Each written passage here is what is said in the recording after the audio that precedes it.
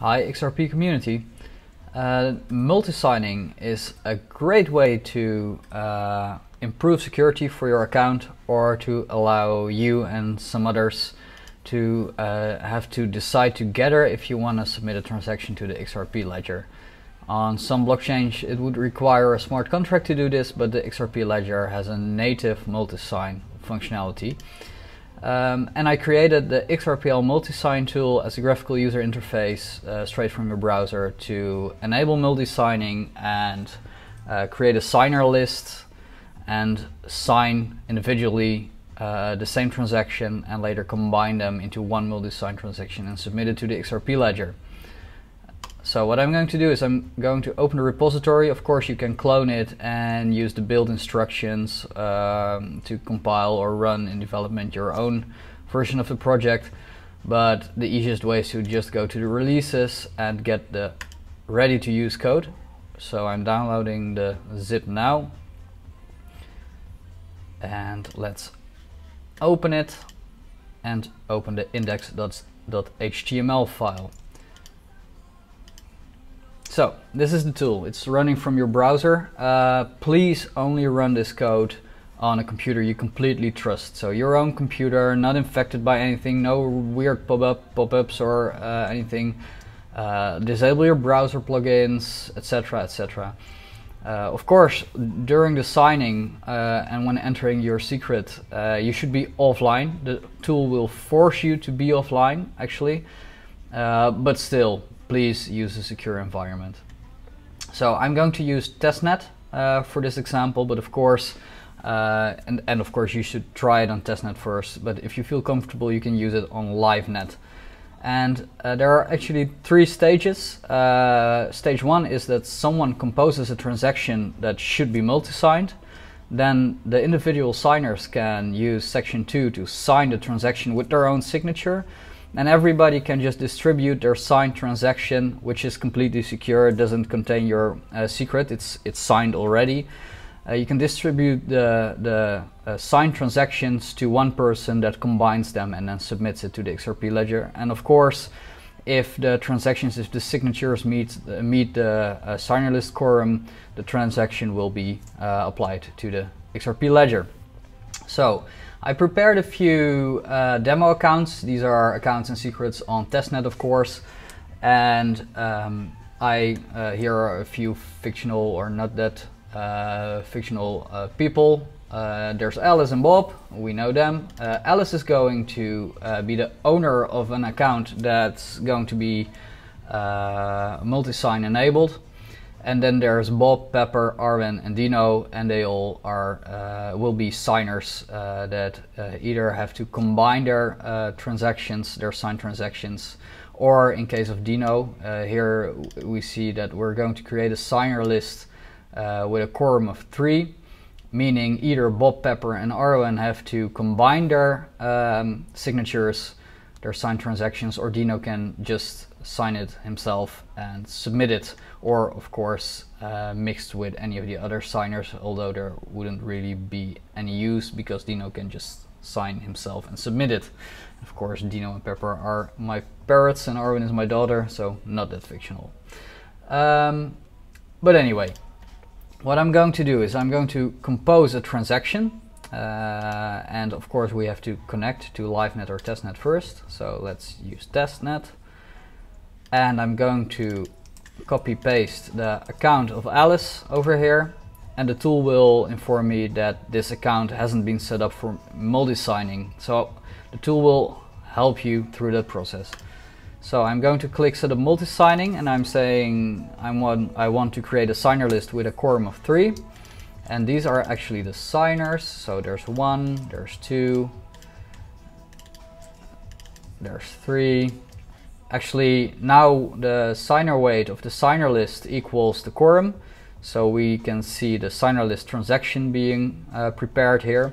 But we're going to add another signer, which is Dino, and he has a quorum of 3, meaning we can sign a transaction with a weight of 6, while there's only 3 required to actually compose a transaction and submit it to the XRP ledger. So the tool composes a signer list set transaction from Alice's account with a quorum of 3 and 4 signer records with weight 1, 1, 1 and 3.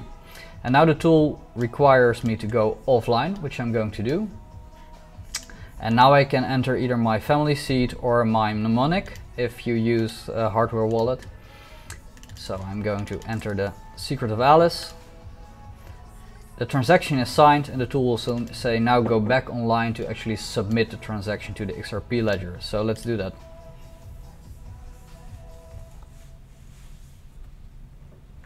This may take a few seconds because we just went back online, and of course the tool will have to reconnect to the XRP ledger. And here we go.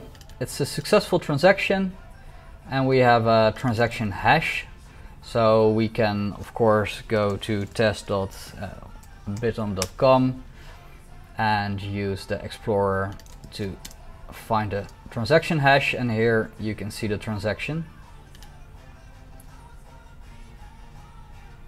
You can see there's a testnet account with 10,000 fake XRP, and now it's a little less because we spent a few drops on the fee to change the settings of this account. And you can now see there's a signing threshold, a quorum of 3, and there's 4 signers with a weight of 3, 1, 1, 1. Great. So now we can continue and we can actually go back to compose transaction. The account is still there. And now we won't get a message that there's no signing list and there's no multi-signing setup. The tool actually fetched the information from the XRP ledger, and we see our quorum of 3, we see there are 4 signers, and now we can compose a transaction. So we want to compose a payment. This is actually the JSON format of transactions for the XRP ledger. And what we're going to do is we are going to create a transaction from Alice's account, and we're going to send some XRP to Bob. And the sequence is actually pre-filled, fetched from the XRP ledger. The last ledger sequence, this is actually the expiration ledger of this transaction. If it hasn't been signed and submitted before this ledger, it will be invalid and it will default to 1 month, about 1 month of ledgers. You can completely remove it and it will be valid forever. The fee is actually a little bit higher than the 12 drops. That is by default because the multi-sign transactions require a little bit higher fee, actually a fee per signer, and this is quite safe. So we're going to specify the amount as a string in drops. So we're going to send 1000 XRP, and that's in drops, so we gotta add 6 zeros to make it XRP. And there are some memos, fake memos pre-filled. You can just type text, UTF-8 text here, and the tool will automatically encode it for you. You can remove it or remove one or enter a few more. So we're saying the memo type is a sample memo and the memo data is hi from Wietse. So we're going to render the transaction, and this is actually the base transaction we can now distribute to the signers. So I can just copy this and send it to Bob, Pepper and Arwen, or just to Dino, and ask them to sign it and send their signed transaction back to me. So now I'm going to pretend I'm Bob. I'm going to sign transaction, and I'm going to enter or paste actually the base transaction I received from Alice. And the tool will show you what it's actually about. And we can see the quorum and the signers. And now since I am Bob, and this is the account and the secret by Bob, I'm going to select my account, which is this account. And of course the tool will say go offline again. So here we go. And I'm going to sign this transaction because I agree with sending 1000 XRP to myself in this case. Of course I want to receive 1000 fake XRP on testnet. So here we go. This is the signed transaction. And you can see it's a little bit longer, the hexadecimal signed transaction, than the base transaction, which makes sense because my signature is added. So of course Pepper is going to do the same thing, except Pepper has another account. So this is Pepper. And Pepper is also going to sign the transaction. And then there's Arwen. who's actually 3 months old, so she can't sign anything, but for the sake of the demo, Arwen is also going to sign. And now Dino doesn't have to sign, of course, because the quorum is already met.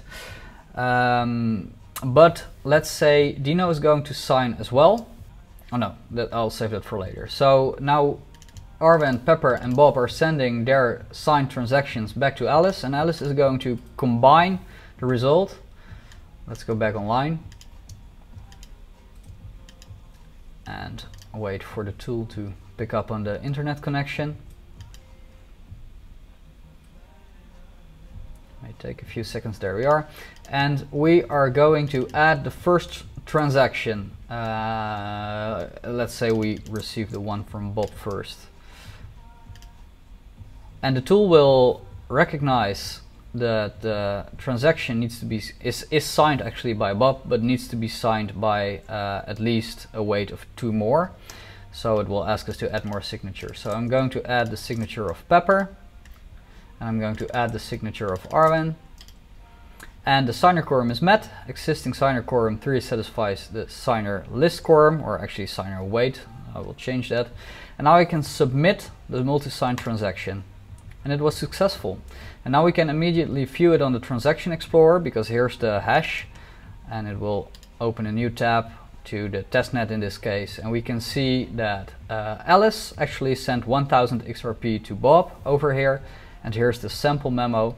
So since on testnet, the testnet faucet sends 10,000 XRP to everybody, you will now see that Alice has almost 9,000 XRP instead of 10,000. And I used this account for some testing before, and you can see Bob now just now received 1000 XRP from the address of Alice. So I'm going to demonstrate the same thing, but with Dino, because he has a weight of 3 and a quorum is 3, he can sign and submit by himself. So I'm going to compose a new transaction. The account sequence is now 3. Every time you submit a transaction to the XRP ledger, the account sequence will increase by 1. And let's now send 1000 XRP to Pepper. Okay, here's the base transaction. We're not even going to paste it, we're just going to sign transaction. And I'm going to sign as Dino, which is this account. I have to go offline again. Went offline, so now I can sign it as being Dino. So we can immediately submit the transaction from Dino because he has a weight of 3. So signer quorum is 3, and Dino signed it with 3, so he can immediately send it, which is immediately successful. So let's open the Transaction Explorer, and now we can see Alice has 1000 XRP less, 8000, almost 8000 now, and we can see that the other account received 1000 XRP. So I hope this tool makes it easier for you to set up multi-signing and actually use multi-signing in a simple and secure way. And if there are any questions or bugs found, please send me a pull request or an issue on the GitHub repository. Happy multi-signing.